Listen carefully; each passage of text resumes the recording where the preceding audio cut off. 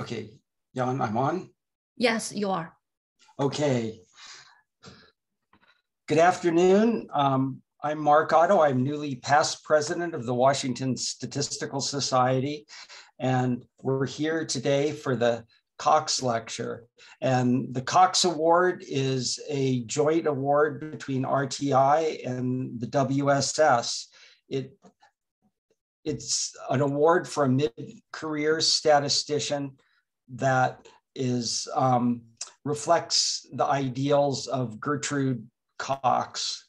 And the competition this year was very tight, but we're very happy to have the winner here giving the lecture, Ching Pan. And Marcus Berkowski is going to introduce her. Yeah, hi everyone, this is Marcus Berkowski. So as Mark said, we're very honored to have Ching as our awardee this year. As Mark said, this award is meant to embody Gertrude Cox, and we all thought on the committee that Ching very well does do that. When reading her nomination letters, some things really stuck out about her that also reflect who Gertrude Cox was, first and foremost, that she's a really good mentor to junior staff. She takes them on, she spends lots of time with them, and is really helpful in bringing them up. Also, as a colleague, she is a go-to person when colleagues have questions. So she has a wide array of knowledge and can answer questions on a wide array of different statistical topics. So it's very dynamic in terms of her skill sets. And then third, she's a great collaborator. So even people outside the statistical community who she works with, in terms of substantive experts in various topics, all sort of indicated how well she communicates and she works with them. All things that Gertrude reflected and felt was really important as a statistician to do and help to grow the community, both inside and outside when working with other people. So as Mark said, we're really honored to hear from Ching today. And so I'll spend more time belaboring. I'll hand it over to her and let her all talk to us. So thank you. Oh, thank you for the introduction. It's such a huge honor.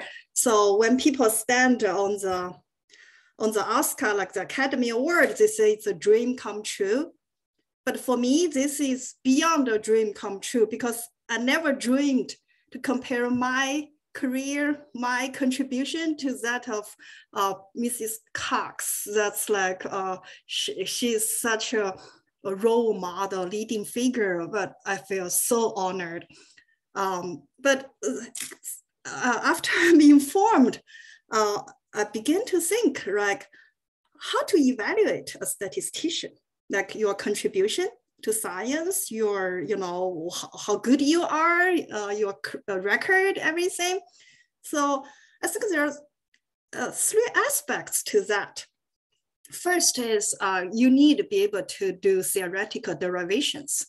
I've known a real case. Someone wrote a paper in 1 week and got published because it's he reads a paper and he can prove it. It's a theorem and he can prove it with another data type. So that's one thing we are good at. And the other thing is nowadays with big data and artificial intelligence, statisticians contribute, and we are very good at programming. We have our own GitHub page. People download R packages written by statisticians. The third aspect is the collaborative work, because science is no longer the one hero work anymore.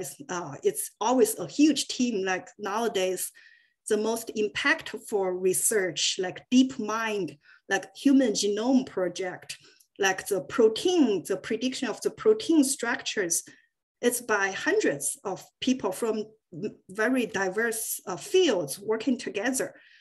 So statisticians, we are collaborators. We are an essential part of many research teams, and we are, you can't do it without statisticians. So I think for any statistician, your contribution can be evaluated for these three aspects. And for me, I think what I'm really enthusiastic about, and I think I'm good at, is the third part.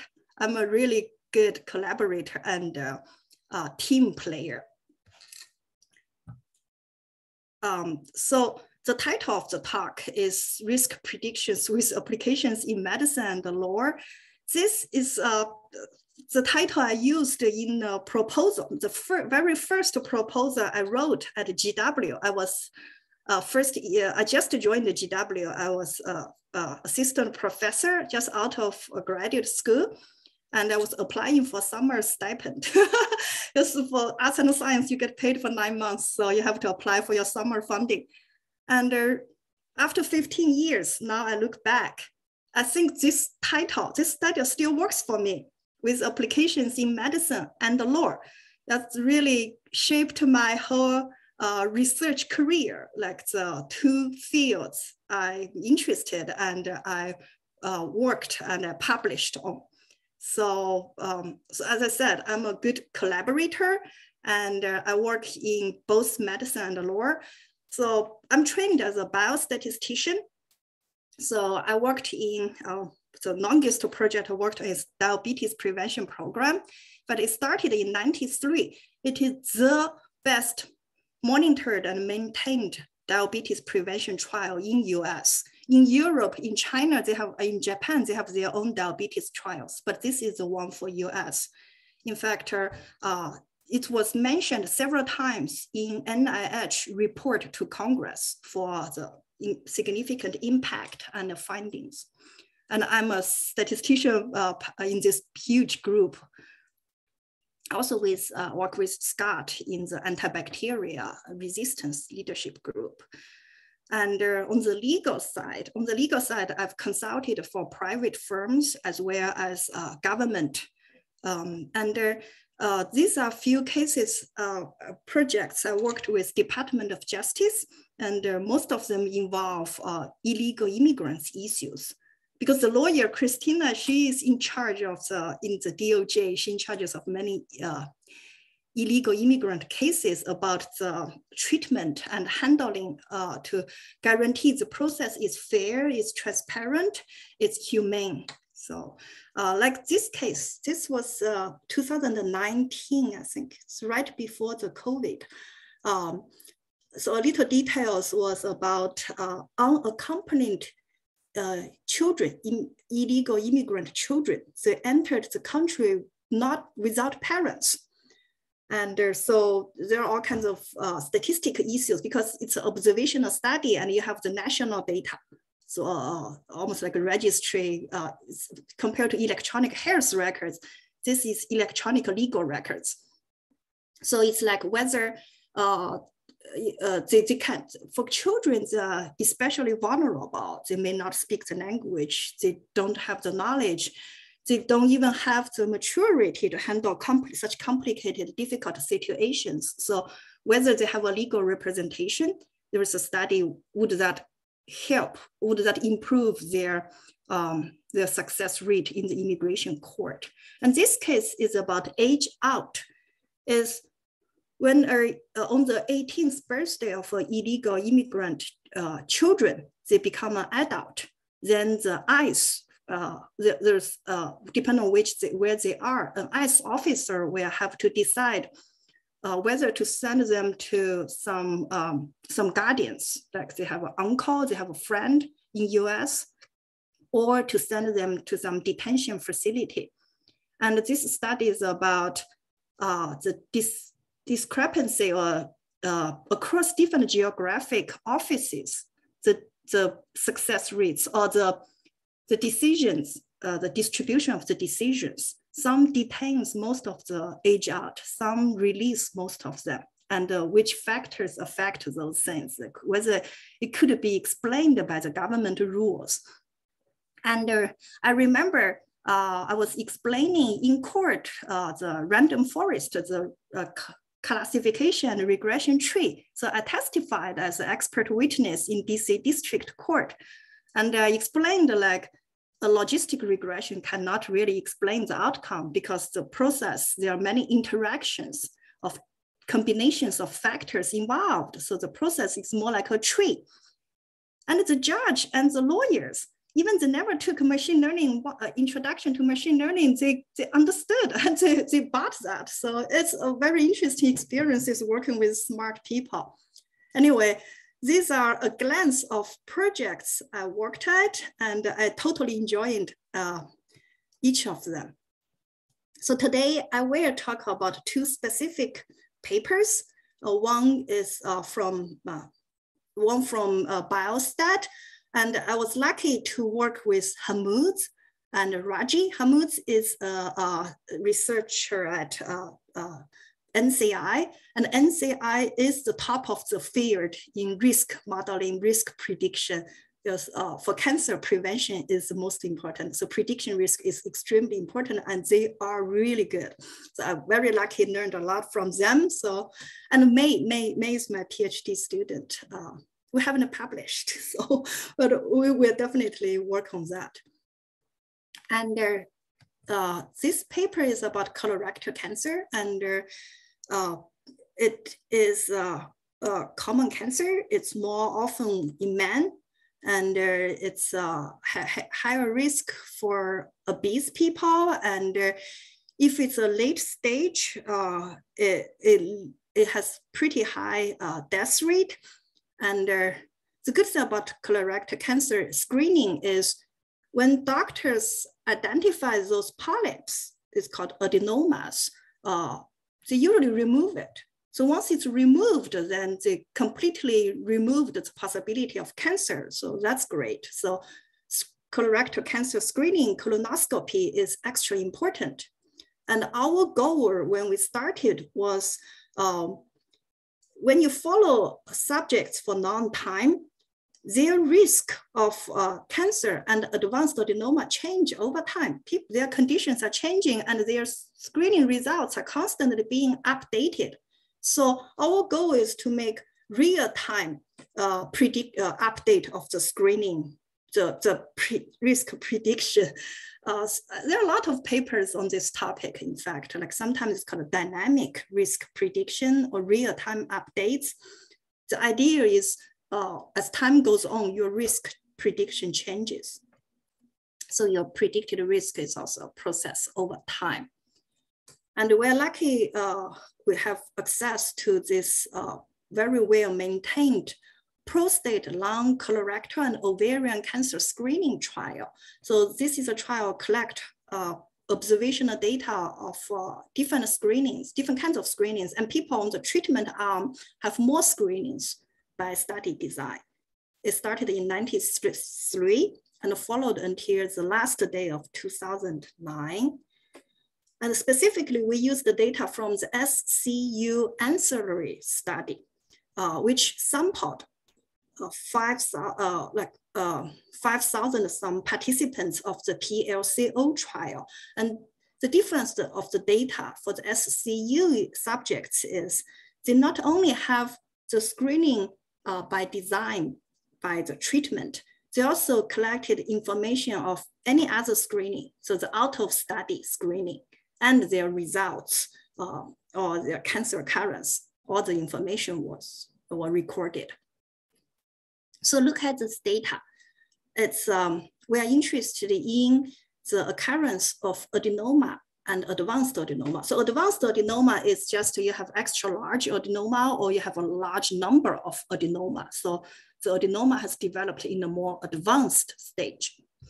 But the problem is you don't know the exact occurrence time of adenomas when they occurred. What you observe is at each screening time, you observe the status of the adenoma growing process. It could be 0, could be 1, 2, 3. So it's a recurrent event data and interval censored. So that's called a panel count data. And furthermore, the screening process, the screening times, they are not independent. They are not like designed by experiment. This is real life electronic health records. So they are correlated with the risks of adenoma. Usually, naturally, we think people with higher risk tend to be more willing to get screening. But there are other factors we didn't collect about their reasons going back for screening. But that's the characteristics of our data. So for this kind of panel count data with informative screening time, we followed the literature from, this is a whole pipeline from Mei-Chun Wang and Huangyu Chen from Johns Hopkins.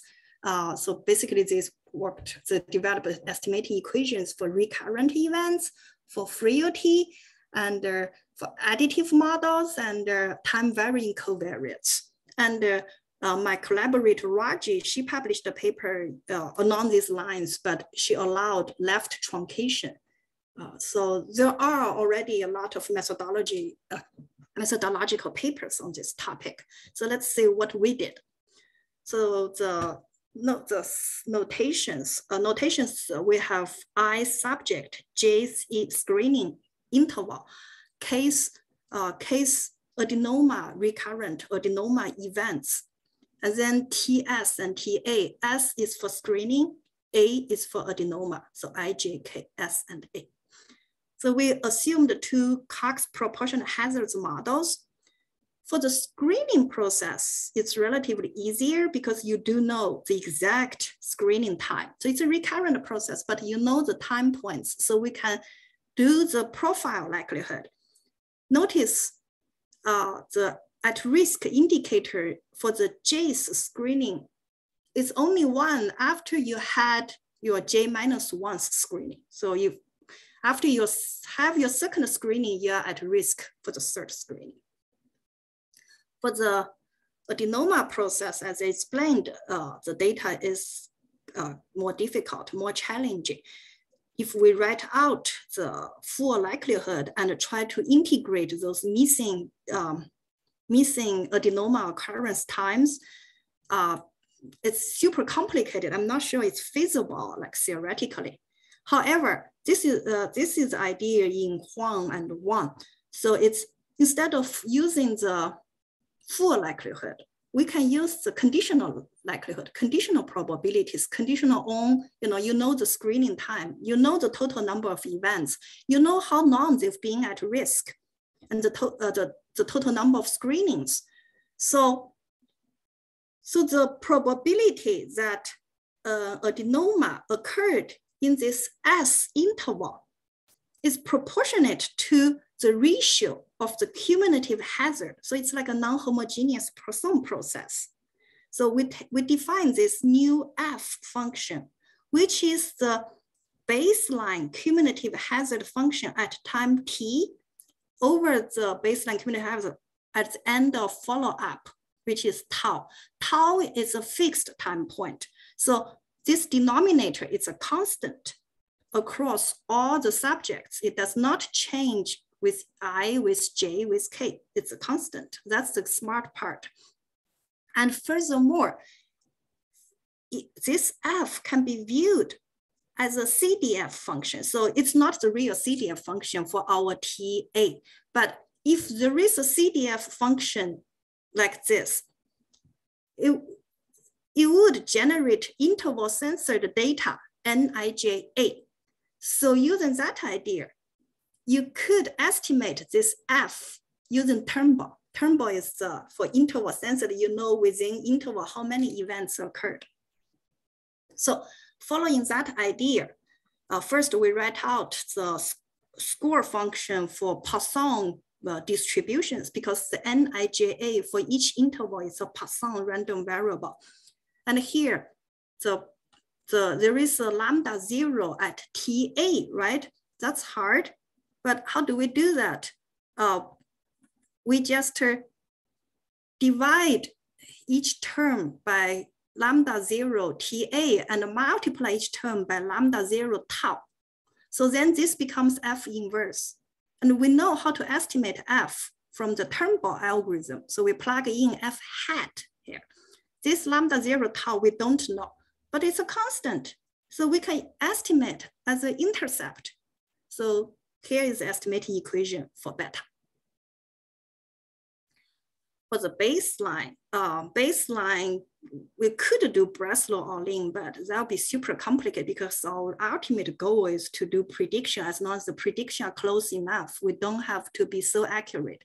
So we approximate the baseline intensity with piecewise exponential. So on each piece, it's a time piece, it's a constant intensity rate. And then use the Poisson, use the Poisson score functions. We can estimate the parameters for each piece, the lambda, lambda 0, 1, lambda 0, 2, lambda 0, 3. And then in order to make prediction, you really need to estimate everything, not only the beta, the baseline, you also need to estimate the frailty. And we used the borrow strength idea also from the 2004 Huang and Wang paper. So this is just like method of moment.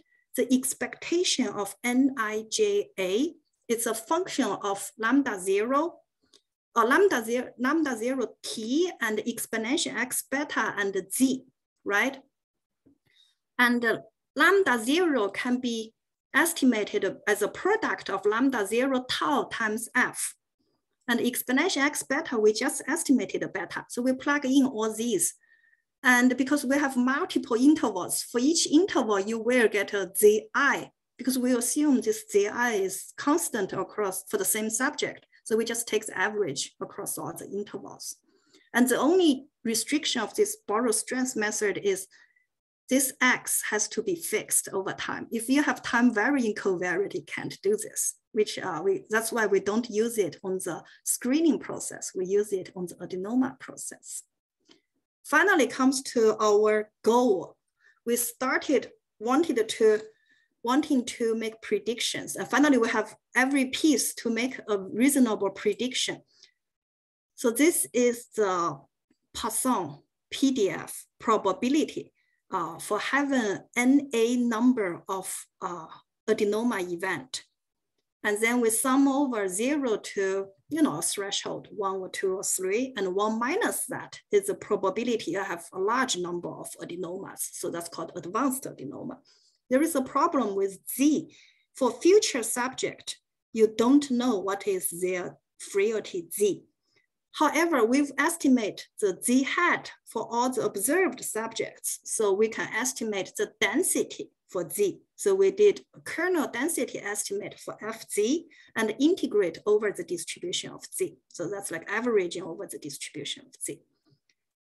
So that's one kind of estimate, is assuming you know the time points in the future when he would come back. Like for a patient, say, I want to know my risk of advanced adenoma in 3 years or in 5 years. If it's too high, I will come back, right?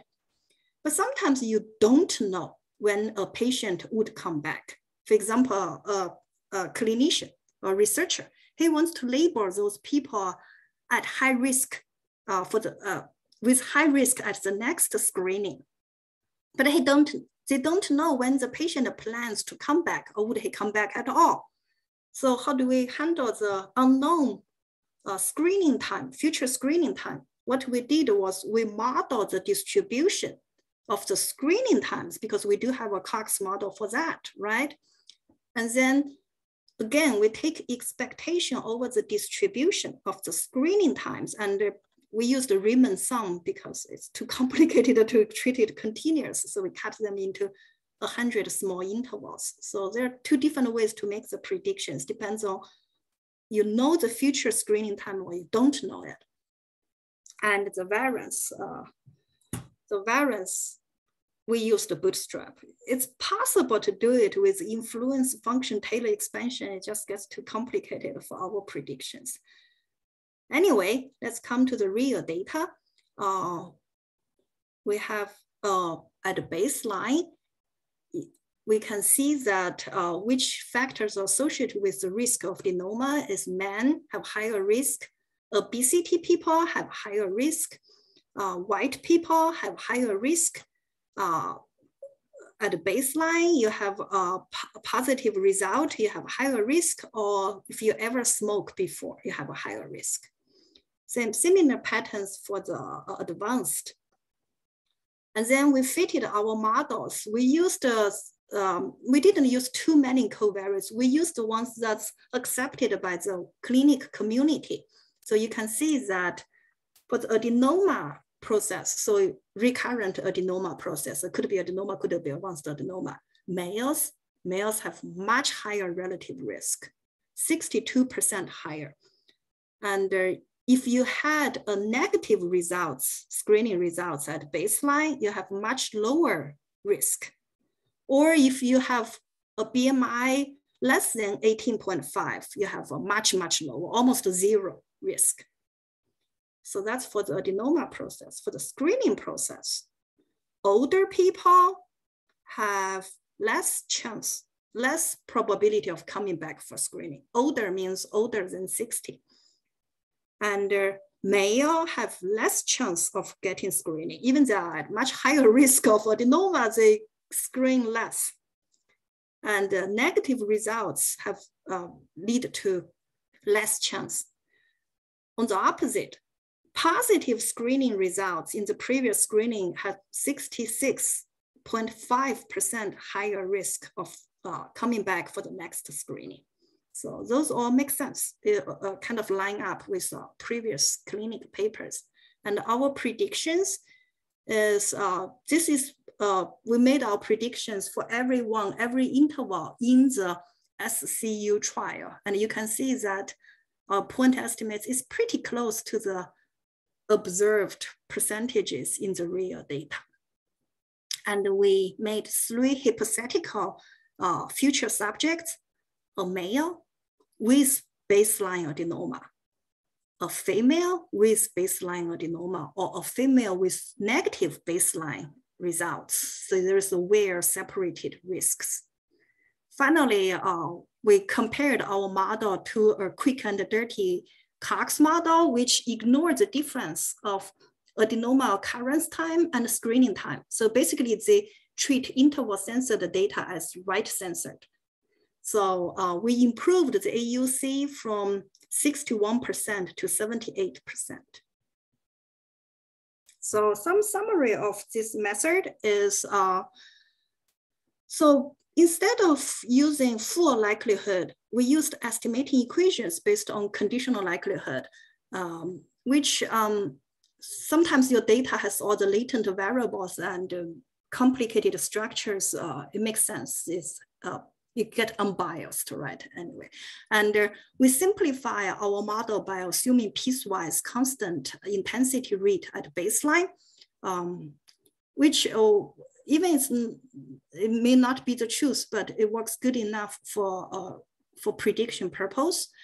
Same thing, estimating equations for estimating the frailty. And in order to get rid of the frailty and the unknown screening time in the prediction, we use the numeric integrations. So you can see it's computationally intensive, but it's adjusted to make it feasible and still satisfy the needs of the clinical questions. Still, even for our paper, we think people could challenge it. For example, how do you know that conditional on the real data, conditional on the frailty of 2 processes are independent? We don't know, we assumed that. How do you verify that? Second thing is, if you want to apply your model from the, the trial started in 93, so a trial from 90s. If you want to use that to predict the risks for future subjects, how do you know that a subject would still fit your model? We don't know. In fact, for a lot of prediction models, what is your target population? It has to be well defined, and it's a difficult question. And the third question, I think it's in general research question, is nowadays there are more and more prediction methods like machine learning and computer science. They use sometimes like very computationally intensive, very complicated, but sometimes they just have some empirical ad hoc criteria optimization. It works. A lot of times, if a method gets popular, it must have good performance in terms of accuracy. But computer science papers, they rarely talk about variance. They give a prediction without uncertainty, without standard errors, which for statisticians, we know any estimate is associated with certain level of uncertainty. So how to do variance estimate for complicated prediction methods, machine learning methods, usually they're not based on likelihood. So delta method, information, robust sandwich method, those no longer applies. So more method needs to be developed.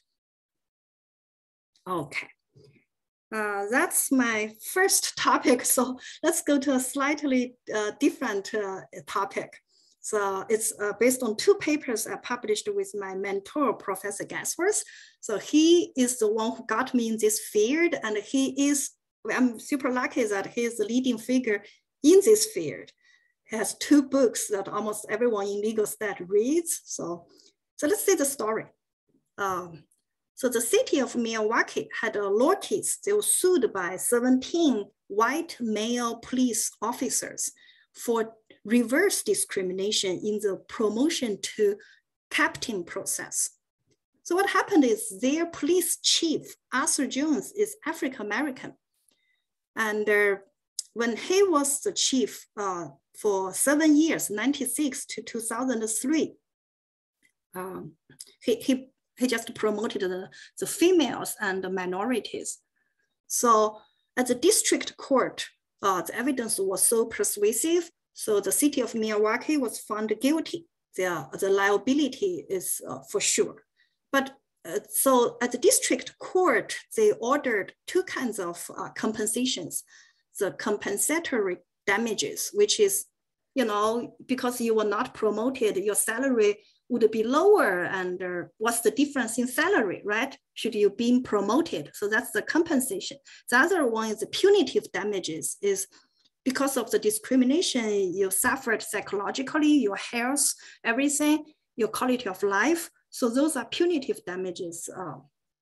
So the defendant appealed, and at the 7th Circuit Court, the liability, there is ambiguity. There's no ambiguity. It's so strong evidence. However, for the calculation of damages, there were some issues, and it was reversed, which means you go back, recalculate to make a deal with the plaintiffs.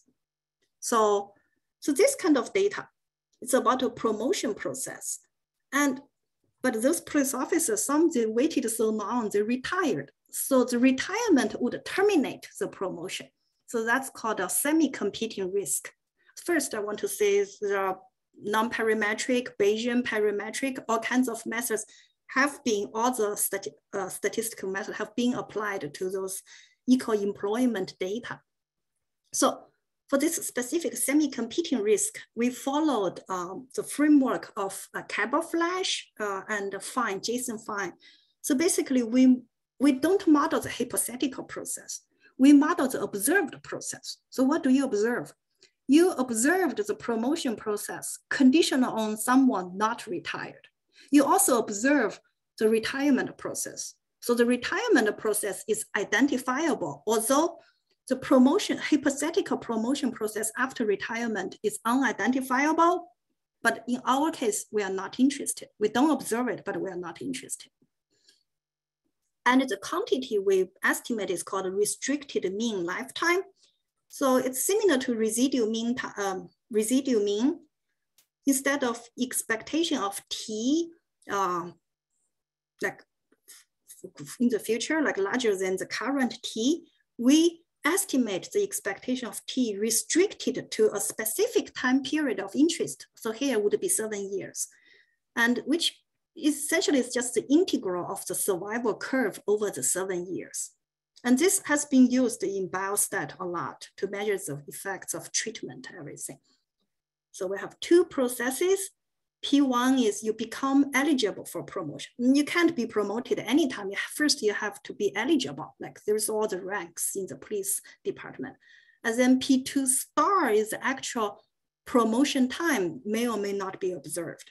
And same thing for R1 and R2. And C is the censoring time. And these are different scenarios. Someone might be eligible but never promoted, like retired before promotion, or someone might be eligible but censored, not promoted, not retired, or someone could be eligible, promoted, then retired. So all kinds of scenarios. And I want to mention something about the time axis. We use the calendar time. The reason is that when a department pick someone for promotion, like there is an opening on the captain level, they want to pick a lieutenant for promotion, they will consider at that calendar time all people eligible for captain in the department, right? So we have to maintain the calendar time as time axis, so the risk set in Cox models agree with the set of candidate pool that being considered for the real promotion at the actual time. So the conditional probability of picking one out of the risk set, right? And we used the Cox model, and we estimated this quantity, as I said, the observed process. Given someone is not retired, his probability of being promoted, and the hypothetical process of being retired or promoted, we don't care. I mean, we can't model it. Some people make assumptions, but for causal inference or other purpose, but we don't, because for legal case, you only care about what actually happened. So this is the mean residual life and here is the estimating equations. We plug in the point estimates for each quantity, and we have the variance and point estimate. Let's see how it's applied to real data. So Arthur Jones, he promoted 21 white males and 20 non-white males. However, in the department, there were 112 white male lieutenant and 34 non-white male. So the proportion rates are quite different. Not only that, you can see that the average length it took for all the white males who were promoted, they waited 7.36 years, while for non-white males, they only wait three years. So as I said in the beginning, for liability, there was no issue. There was no argument. He did discriminate against the white males. And the department has too many white males. That was due to historic discrimination toward females and minorities, but somehow he is doing reverse discrimination now. Anyway, so what we calculate, how do we calculate compensation? We followed the loss of chance doctrine. So that's a legal term that's well accepted in court. So loss of chance is basically said, if you were not promoted, you are discriminated, sure, you should be compensated. But what you lost is not a fact. It's not 100%. Someone, even without discrimination, someone is not 100% guaranteed to be promoted because there is a candidate pool, only a subset. Everyone has a probability of being promoted. So the legal document is very clear. What they lost is a chance, and what they should be compensated is the chance, like 25% of the difference in salary, or 30% of what he could have earned or what he could have made, but he didn't. Loss of chance doctrine. So let's see our data analysis. You can see that for the promotion process, of course, white male is discriminated, but the only significant factor is years since lieutenant. That's seniority. If you wait long enough, you have higher chance. And we had a square term because later you will see some of the curves, it plateaued. So that's, if you wait too long, then the chance goes down again. And for the retirement process, it's years before lieutenant and years eligible for retirement, which is true because in the police department, most people, if they can, they wait until they become eligible for stipend. Like they get 70% of of their highest annual salary before retirement. So usually people wait until they become eligible for the 70%. And here we have 17 plaintiffs. So we plotted the probability of being a captain, hypothetical probability without discrimination of being a captain for each of the 17. And you can see that for the junior ones, the probability going up. For the senior ones, sometimes it start going down because they waited too long and maybe the department just doesn't want to promote them or they decided to retire.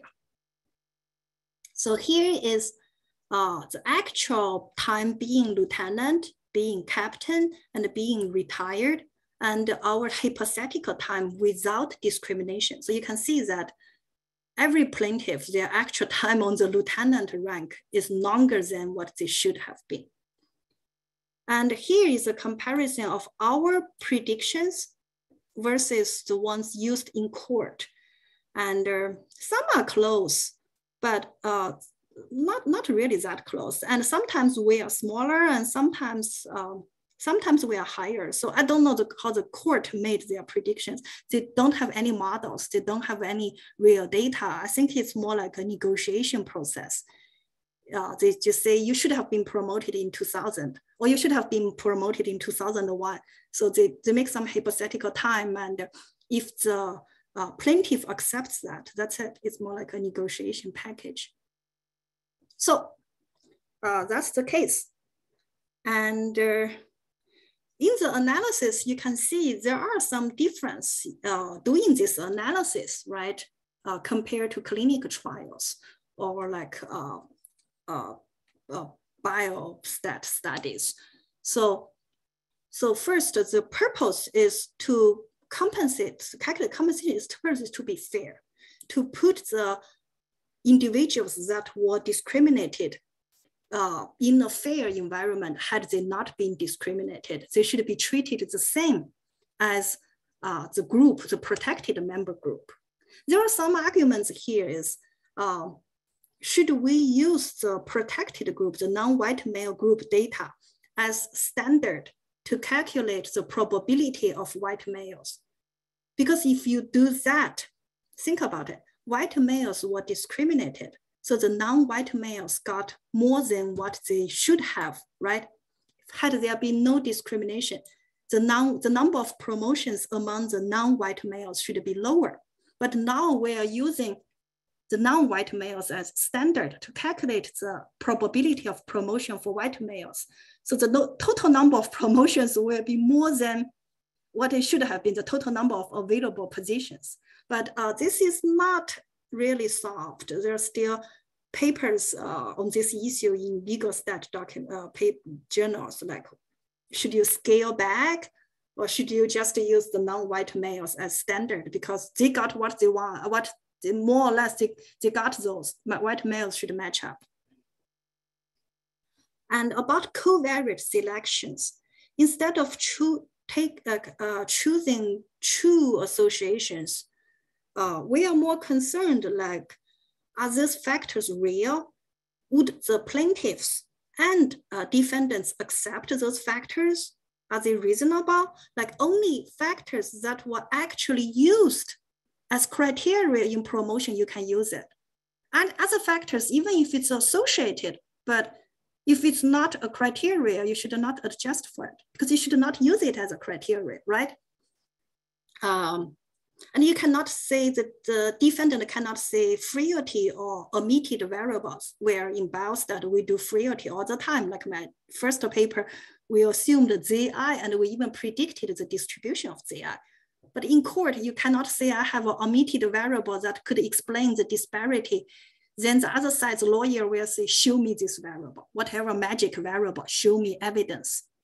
So you can't use latent variables in court.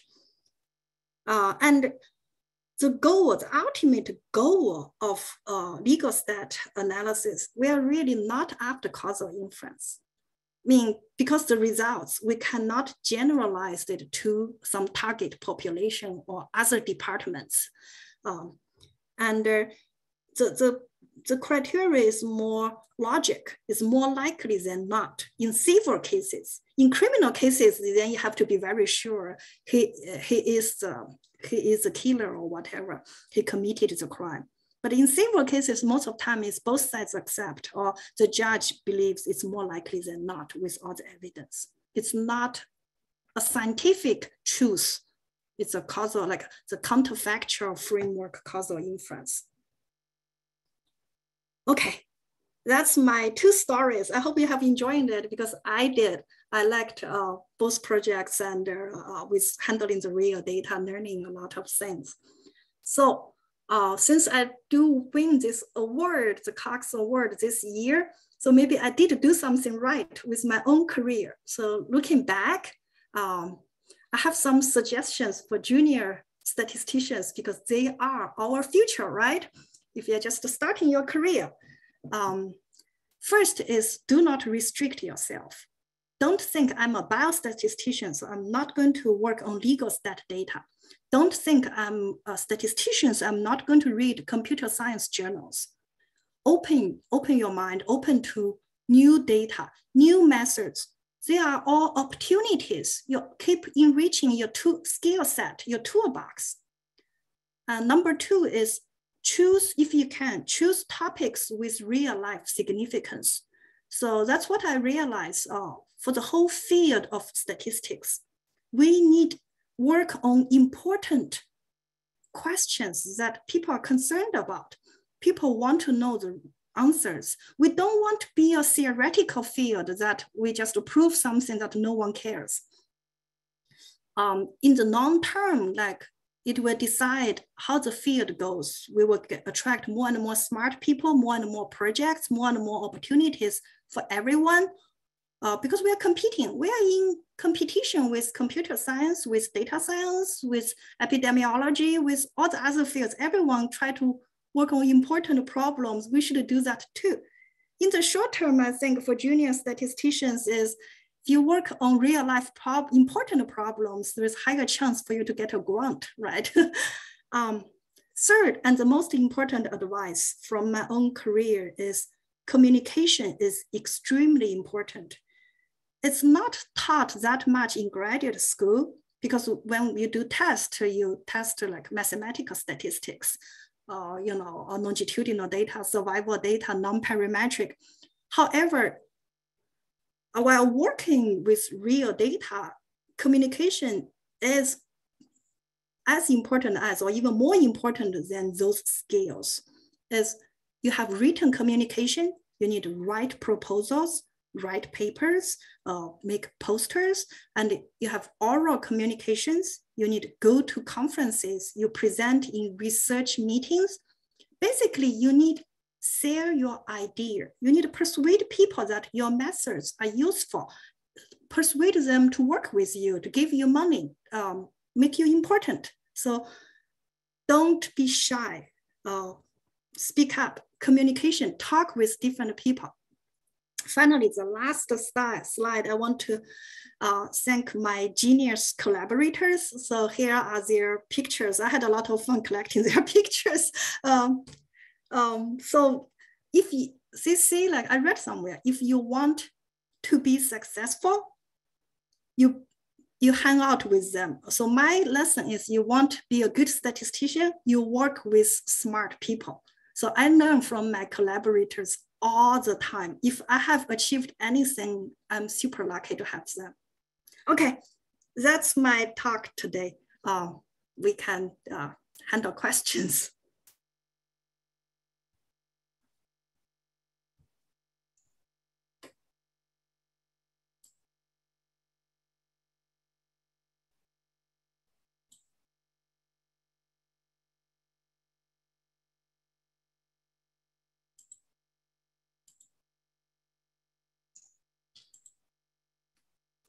Well, I guess I'll try a question.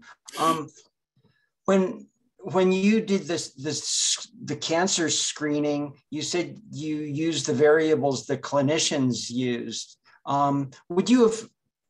But it might be that if there were other variables, that might add a lot of value or something the clinicians may not have thought of. So I don't know, did you look at anything like that? Yes, it's variable selection, right? In real life data is always messy,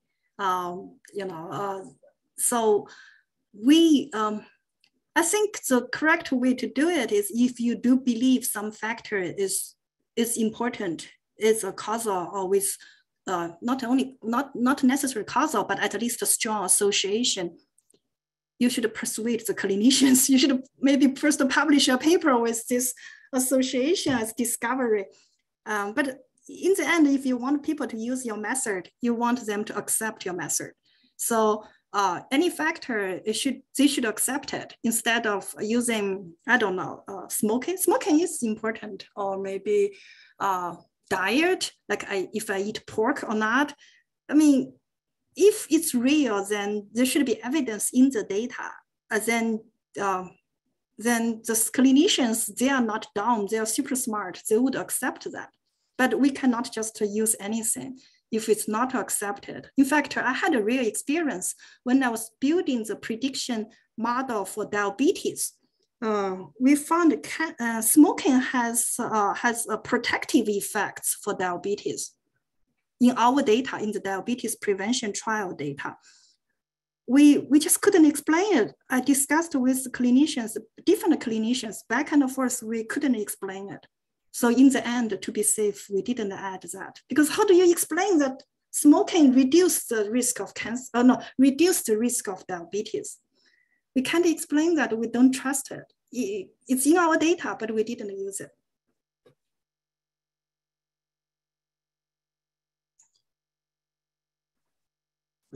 Thank you, Dr. Pan. I wondered if I could ask a question. I'm sorry, I have my video off. I'll turn it on. Going as well to the data on adenoma and screening, I wondered about the role of potential confounders. For example, I was imagining that, high BMI or even the presence of a high-risk adenoma would increase your risk of death from colon cancer or from another cause. How did you deal with that in your model? That's for all the cancer predictions, it's definitely, there could be unmeasured factors. So we make a huge assumption. We assume it's in Z. We have this magic Z that include all the factors we did not measure. That's a huge assumption. I think Hamoud and I, we both agree, we are not sure how well the Z summarize those other risk factors. But for the V and X, we use the ones we trust, we believe. There definitely be other ones. And it's a big assumption, but we just don't have better ways right now. Thank you. Thank you.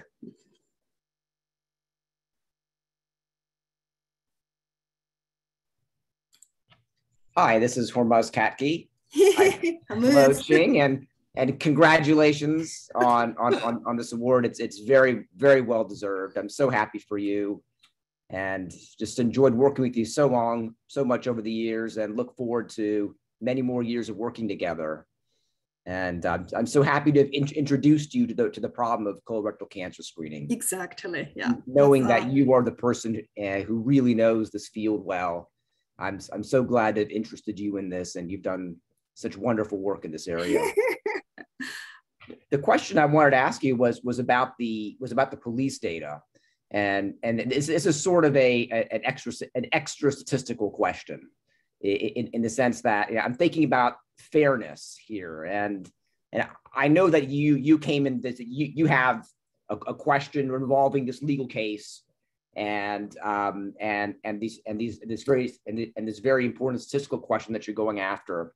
But I can't help but think about the fairness question here, which is that I'm not an expert on Milwaukee and its police department, but my understanding is that there has been a long problem in the city and the department there about historic discrimination and prejudice, and I'm just trying to think about what is a way forward for these kinds of questions where there's been terrible discrimination in promotion in the past, that we're trying to make up for in terms of equity. And I'm just thinking to myself, I'm wondering, is it possible for there to be an approach where you can gather data on the reasons for promotion, that there'd be data on hard data on aspects that are known, that are important for promotion to being captain. And if we have historic data on that, we can estimate sort of what has historically been the historic standard for promotion, and then how can we then apply that going forward. The hopeful idea here, I think, to make progress on fairness would be that no one in the advantaged group wouldn't be promoted based on past standards for promotion, but for the disadvantaged groups, we may hopefully we find people who would not have been promoted before, who would be promoted now that there are more objective standards, hopefully through this approach. But I'm wondering what you think about those basic fairness questions. So it's so different story doing variable selection on legal cases. Like the first case I talked about the decision about the detention or release about age out illegal children, age out illegal immigrant children unaccompanied. You cannot use historical data and do variable selection and fishing around for associations. You cannot. Whatever happened in the history may not be correct. The only criteria, the only covariates that would stand in court are the ones that's clearly specified in the rules. Like these are the, like you have a faculty handbook. It's clearly specified for the promotion or tenure. You should have publications. You should publish on theoretical journals. You should publish on, you should have funding. You should teach. You should have teaching evaluations. So only that's clearly specified as criteria can be used. You cannot just use anywhere because otherwise people don't buy it. You can't use whatever used in history. What if the history, they like native speakers compared to foreigners because foreigner has an accent? That's not acceptable as a promotion criteria. Correct. Very good point. I see your point. Mm-hmm. It may be very hard to use historic data to develop objective standards. The rule is it has to be accepted by both sides. It has to fly, has to be so solid that the other side cannot argue it's a wrong criteria. It should not adjust for it. Same story for frailty. You cannot argue there is a magic frailty. Wonderful. Thank you so much. And once again, congratulations. It's so interesting, your real face and your picture. I collected online. You didn't shave. I try to choose the best picture possible and then freeze it for all time.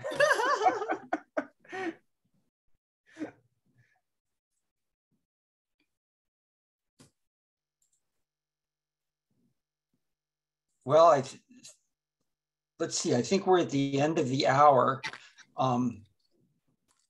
Joseph, you have a question or comment? I just wanted to say something. Hormuz is right that there is a big problem in balancing historical discrimination. And the way this would probably be doable is not penalize the lieutenants, but you would change, you would make a more affirmative action in hiring.